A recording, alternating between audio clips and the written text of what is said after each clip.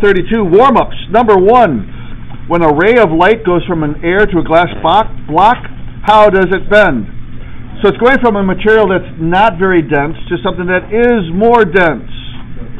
So it's going to slow down a smaller speed, so it's going to have a smaller angle to the normal. Smaller speed in the thicker, denser glass, so you're going to make a smaller angle.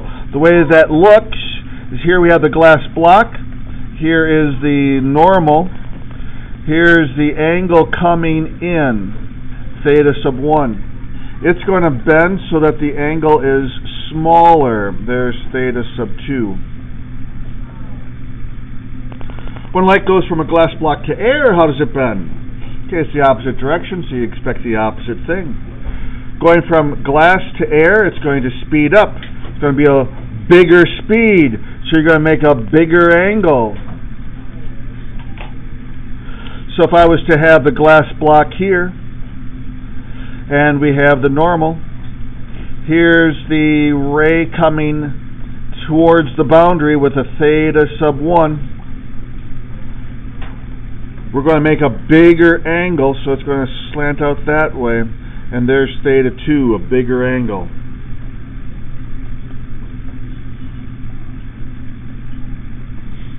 Do not memorize left or right turns. Memorize bigger and smaller angles. We're going to skip 3 and 4. Today's purpose. Anthony, please read today's purpose. I will learn how lens forms an image. We will read the following together and do example problems. Relevance, Sam. Success, Lily. We'll be able to use notation to relate initiatives and objects differently or use the classifier and the help. Okay, let's read this lesson together. Marissa, read paragraph number 1, please.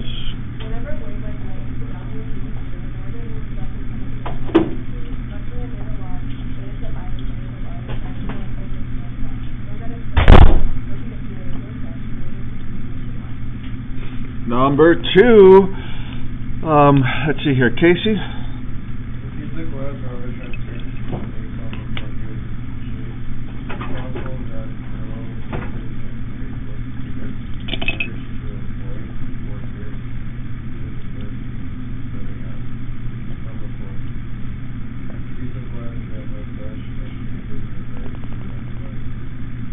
Okay, so right here we have nice flat surfaces that help us to see that if we have a normal here, we have the incoming angle and the refracting angle, and then we have another surface here with the normal and the other angles for that.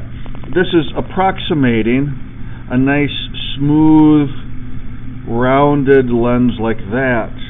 It's just that we break it up into little pieces and approximate the curved with a flat surface. But either way, we can see that in this case we have all of the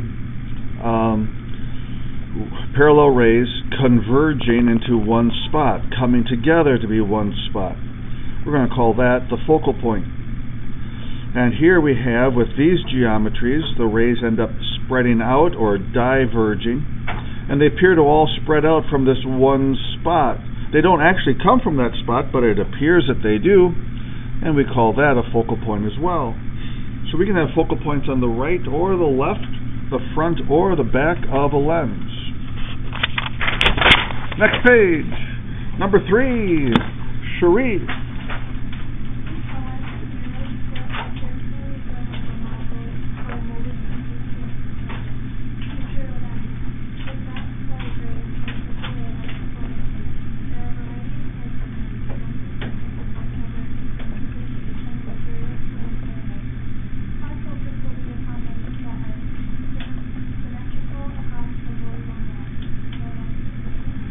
Brandon, number 4. From the scene, we will categorize lenses as converging lenses and divide converging lenses. A converging lens is a lens that converges rays, brings together rays that are traveling parallel to its principal axis. Converging lenses can be identified by their shape. They are rose, red,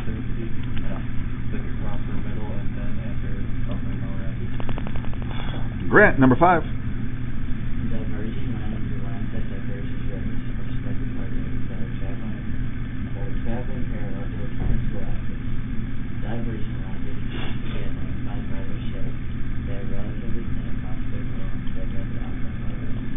Okay, so converging lenses, relatively thick across their middle. So here we have a lens that's thick across the middle compared to the top and bottom. Relative to the top and bottom, it's thick in the middle. This one, even though it has a significantly different shape to it, it is thicker in the middle relative to the top and the bottom. So those are converging lenses. We're going to have parallel rays coming in on one side, and they end up being focused in some way to one spot on the other side. Same thing with the other one. So we have parallel rays over here, and somehow they end up being focused in one spot on the other side. Diverging lenses. Diverging lenses. Relatively thin across their middle. So here, this is obviously thinner in the middle relative to the top and bottom. This is not quite as obvious, but it's still thinner in the middle than on the top or at the bottom. Double convex. Christian.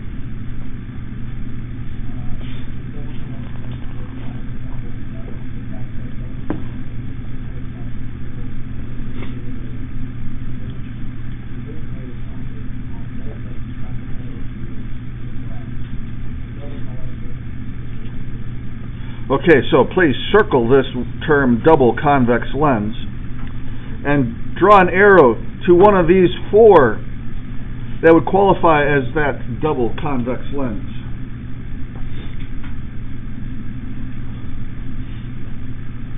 Which one did you draw to? Ricky, which one did you draw to? Oh, that's actually correct. Oh, okay, I'll come back to you. Mr. Fry? Not sure. Julian? One all the way on the right. This one right here? Okay, Ricky, we have a vote for this one being a double convex lens. Do you agree? It says here it bulges outwards on both sides. This is bending inwards. Outwards. One of the other 3. Mr. Fry? The football-looking one. In fact, that's how I'm going to describe it in your homework problems. Number 7. Let's see here. Not Austin, but Alex. Double concave lens bends inwards and on both sides. The fact that a double concave lens is thinner across the middle is an indicator that it will diverge rays of light that travel parallel to its principal axis. Circle the term double concave lens and draw an arrow to one of the figures up here that illustrate it.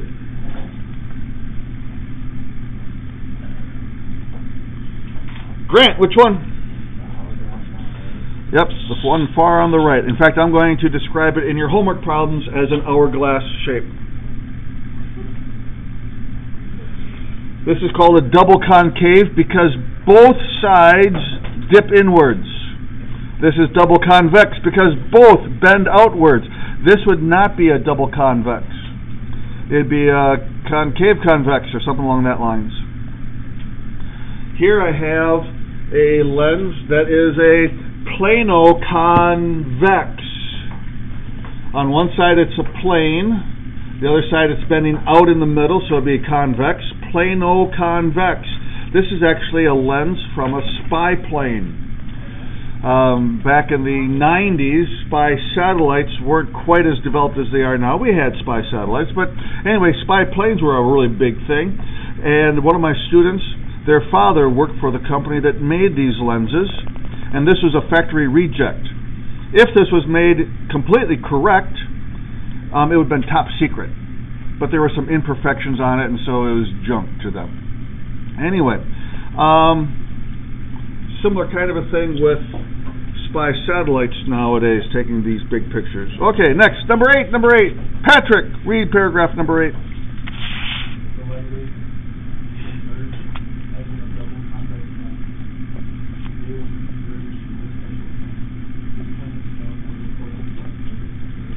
Stop! Circle. Focal point. Circle. Important thing. Go ahead, Patrick. Keep on reading.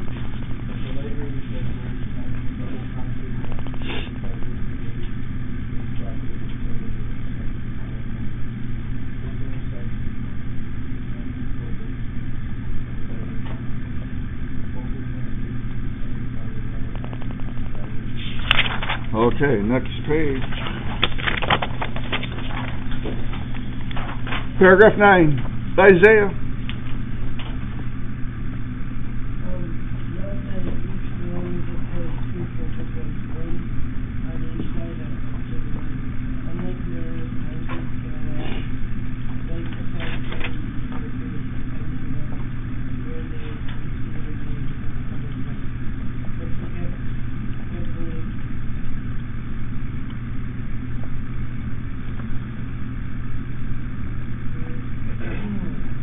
Every lens? Every lens has two possible focal points. You can straighten the focal point and focal length. Okay, circle focal length right there. For thin lenses, we can simplify the situation by assuming that all refractions are at the vertical axis, this line that runs down the middle. Now, actually, in real life, when we have a ray of light coming in like this, there's going to be a little bit of bending at the first surface, and then a little more bending at the second surface, at the back surface, like that. It bends twice, once going in and once coming out. However, that geometry gets a little bit complicated.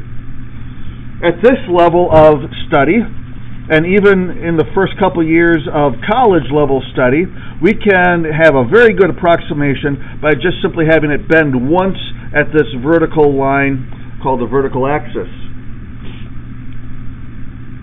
The distance between the object way over here and the mirror is really big compared to the thickness of the mirror, of the lens itself.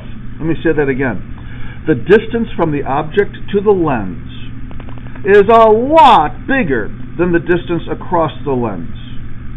And so this little bit of an approximation here is not significant into the whole diagram thing. Okay, so here are the rules now for drawing ray diagrams.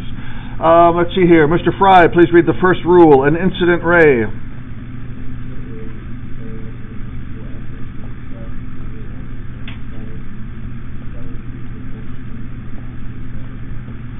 And Grant, read the italicized once.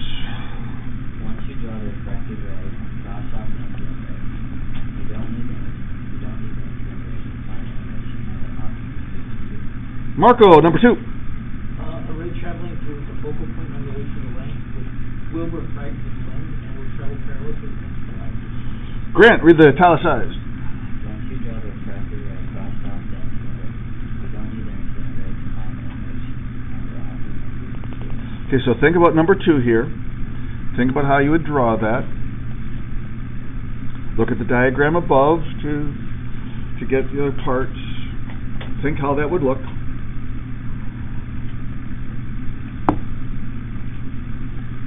Okay, turning the page. Here are the 2 rays that you should have thought about as we read those rules.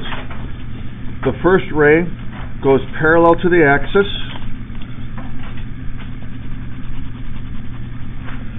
And it bends down to the focal point and keeps on going. That was the first rule. That's an awful lot like the rule that we had for one of our mirrors, right? Parallel goes through the focal point. Okay, the second rule that you read that you should have thought about is going to look like this. It goes, let's see here, through the first focal point, and it's going to refract or bend parallel.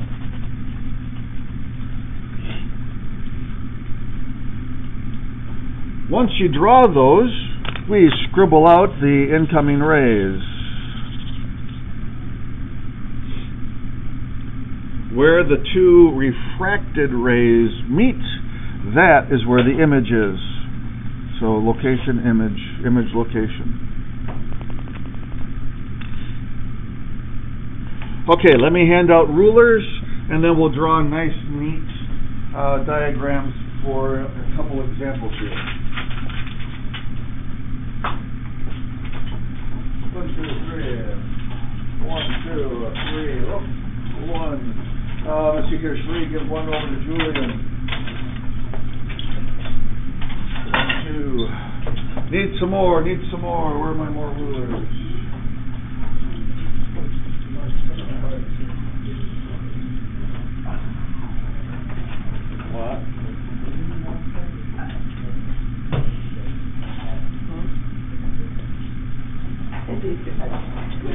Okay,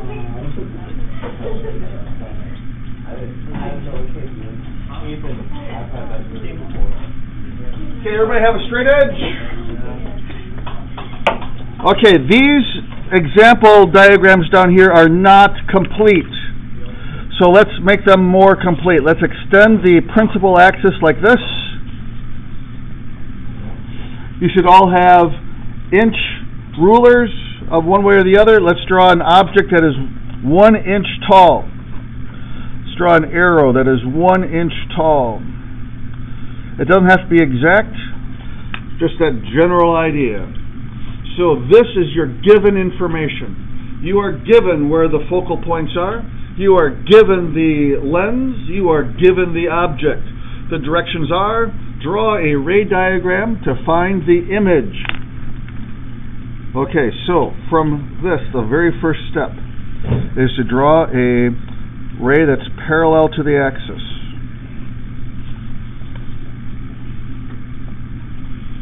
My ray here just barely misses the lens. Let's pretend that it hits the lens at the very, very tippy top. Okay, don't get too picky on me. When it hits that vertical line, it's going to refract to go through the focal point on the other side. The light ray really truly is passing through the glass lens, and it's really truly going downwards on the right-hand side of the lens. Once I draw that refracted ray, I'm going to scribble out the incoming ray.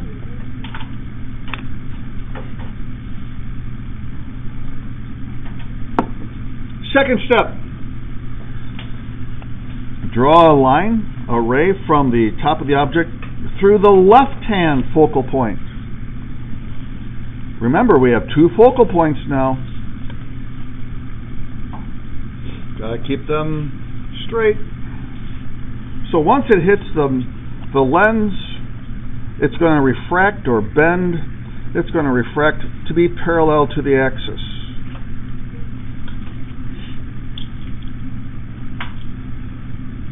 Once I draw that refracted ray, I'm going to crisscross out the incoming ray.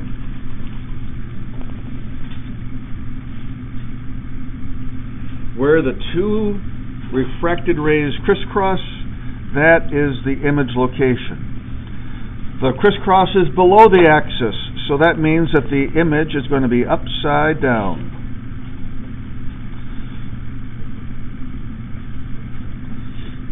This image is made by the light rays really truly passing through that spot.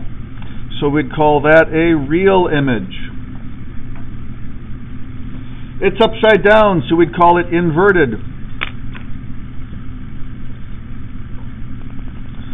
I can measure it, and I can see that it is less than an inch long. The object is an inch, so this is reduced. Shrunk, in other words. Notice that this follows the same rules as the images of the curved mirrors.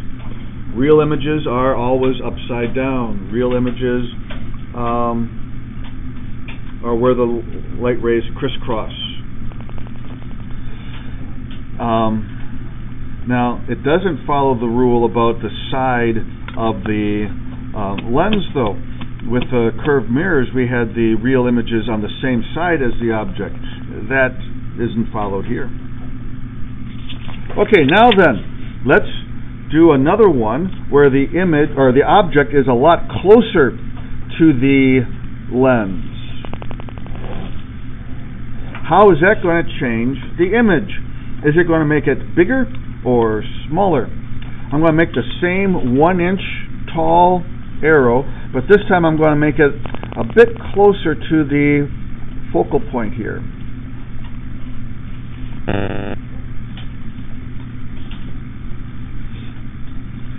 Is that right? Oh, I think I screwed up with that. Close. It's close.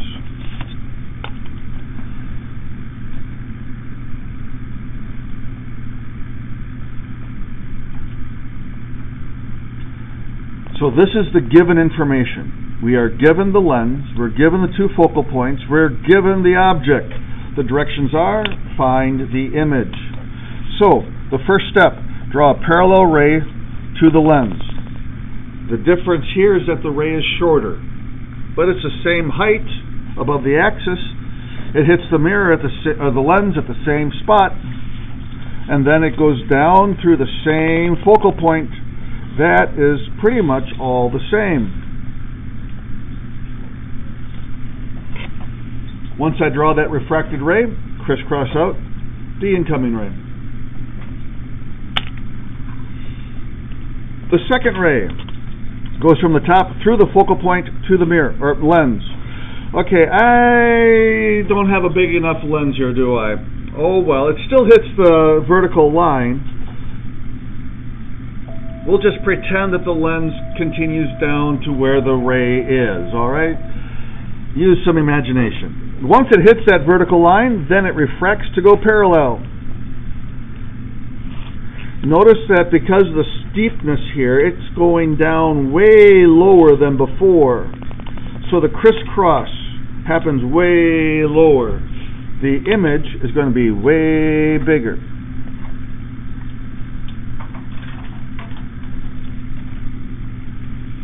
So we can see that this image is still a real image. It is still inverted, but it is now magnified. It is more than an inch. The object is 1 inch. The image is much more. Whoop, magnified, not magnitude.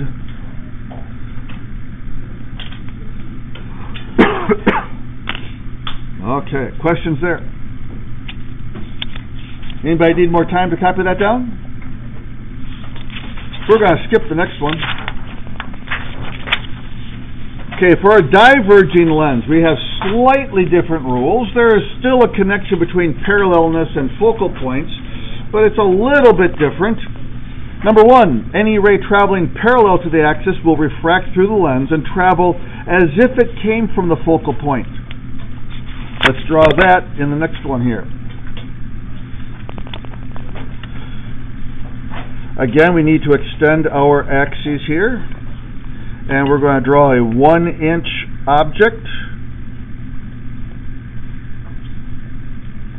That is what's given to you. You are given the principal axis, you're given the hourglass shape of the lens, you are given the location and size of the object.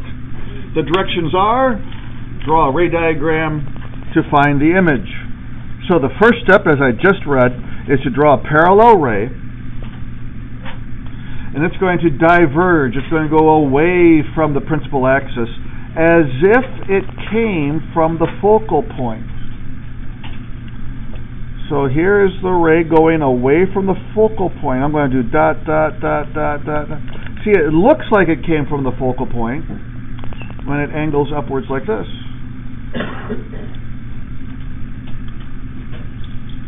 That's the first rule. The second rule. Whoop, italicized. Grant, what's the italicized letters there? Once you draw the reflected ray, refracted ray, cross up the incoming ray, you don't need incoming ray, find the image coming up. So I'm going to cross this off.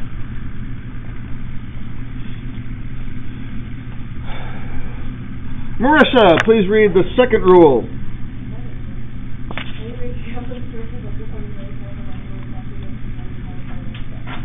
And the italics.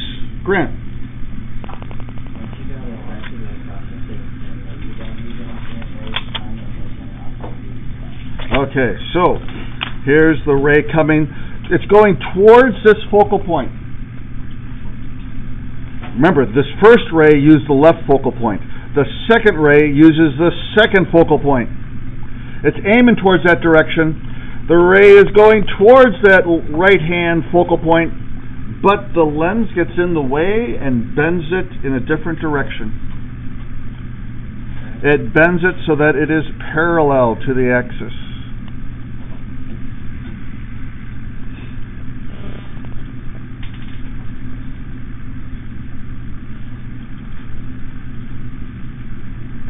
Grant, once I draw this refracted ray, what else should I do to this incoming ray? I should cross it off.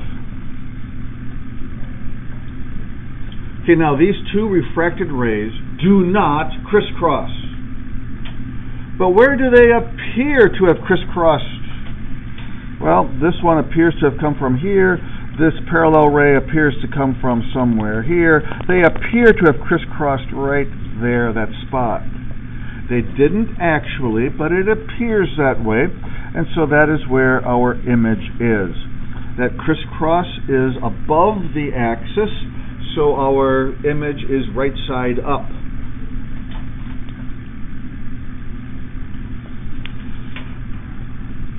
So we'd call that upright. It is definitely smaller than the object, and so it is reduced. Light rays do not truly pass through that spot. It's just in our imagination that they crisscross there, and so we'd call it a virtual image. Questions on that? How will this image change if we move the image, or move the object up a bit? Let's find out. Here's my same 1-inch object, but now it's much closer to the focal point. Imagine how the red ray, the first red ray, is going to be drawn compared to the top one. How will it be the same? How will it be different? Think about it for a second and then draw it in.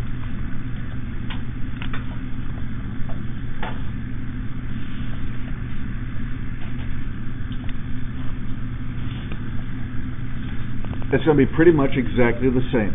The horizontal parallel part is slightly shorter, but it hits the lens in the same spot. It angles upwards at the same angle from the focal point. Not much changes there. Crisscross the incoming ray. Now think about the blue second ray. How is that going to be different? It's going to be different in at least two different ways.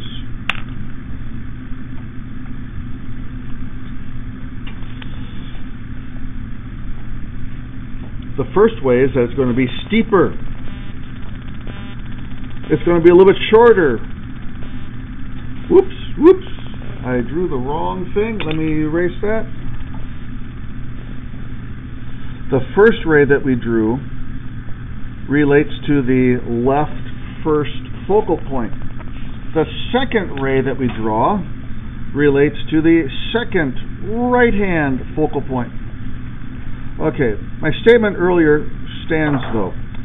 The angle for this second ray is a little bit steeper than the angle previously. And it is shorter, of course, because we're closer to the lens. It's going to hit the lens slightly higher than before.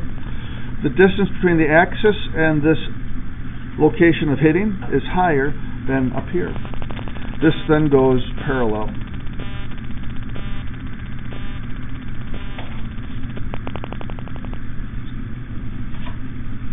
Once I draw the refracted ray, crisscross out the incoming ray. We ask ourselves, these do not actually cross, but where do they appear to have crossed? They appears to have traveled somewhere along there. This one appears to have traveled somewhere along here. And so this crisscross point right there is the image. Notice that it's a little bit higher up from the axis than before. This is a higher distance, so we have a bigger image.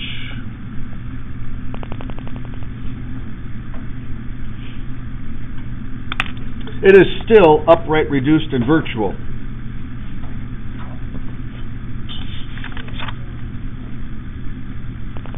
Questions on that? Okay, next page. To figure out the locations of these images more precisely, we can use the same equation that we had for the mirrors. Fedoti.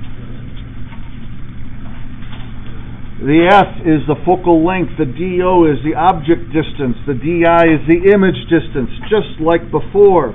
You can use any units you want, but they all have to be the same. We can measure these distances in centimeters, in inches, in meters, in millimeters, in nanometers, in miles. It does not matter, but you have to have the same one for all of them. A converging lens has different rules than the diverging lenses for positives and negatives. So to make things easier for you guys, we're going to have all of our math equations be converging lenses where everything is positive. With the diverging lenses, you have to worry about some things being positive and some are negative. So we're going to just skip those. Converging lens is 30 centimeters from the object. The image is found to be 15 centimeters from the lens. What is the focal length? So we're looking for the focal length. We're looking for the F. That stays a letter. The DO is the object distance. It says it's 30 centimeters from the object. So it's 1 over 30 next, plus 1 over 15. The image is 15 from the lens, so DI is 15. We turn each one of these into a decimal. 1 divided by 30 is 0.033. 1 over 15 is going to be 0.066. That is going to be 0.099, and that is not my final answer. That's 1 over the focal point. I want just plain old focal point. So I need to flip-flop the left, and I'll flip-flop the right as well. So 1 divided by 0.099 is going to get me 10 centimeters. My other distances were centimeters, so this answer is in centimeters. Very similar to the problems that we've had in the past with the mirrors. So with that in mind, do number 17 with a converging lens, 60 centimeters and 30 centimeters. Find the focal length. Do that on your own right now. Take a peek at your neighbor when you're done and point out their mistakes.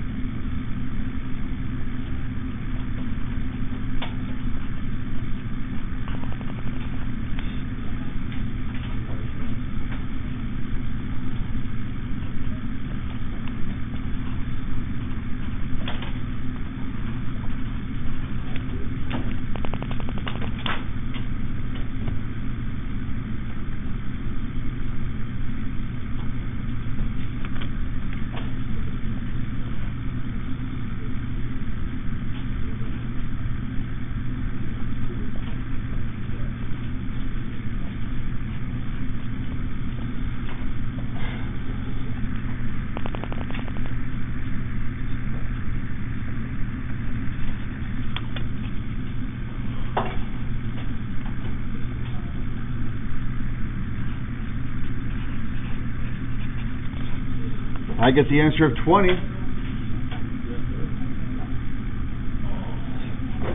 Any questions there?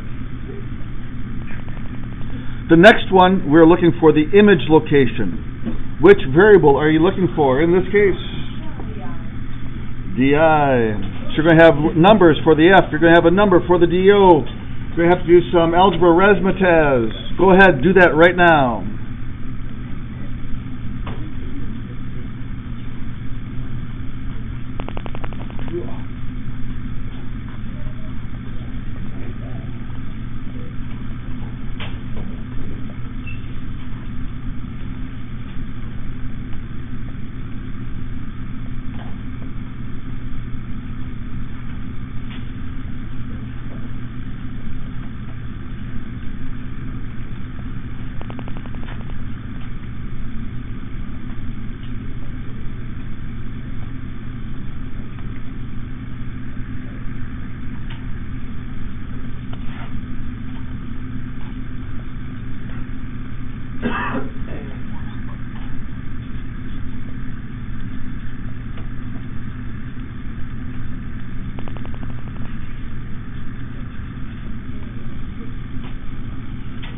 Turning them into decimals, 1 over 30 on the left-hand side is 0.033.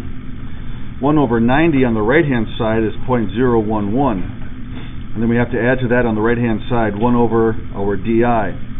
So you're going to subtract off 0.011 from both sides, and I get 0.022, and then I have to flip both sides over, so I get 1 over 0.022. Final answer, 45.45.4545454545. In other words, 45.5. Questions there?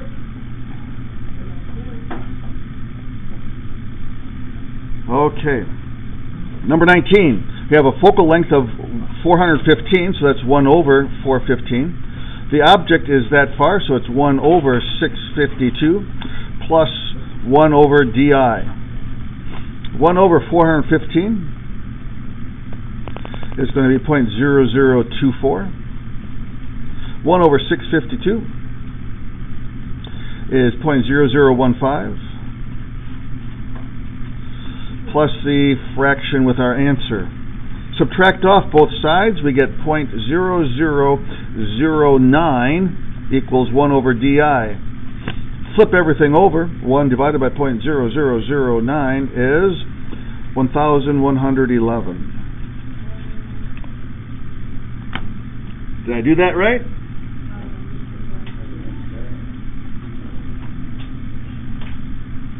That seems reasonable. 1,000 is in the same realm as 600 and 400. On the next page, we have a little reading as to how this refracting stuff goes on with glasses and contacts. You can read that on your own. And then we have how microscopes do their thing.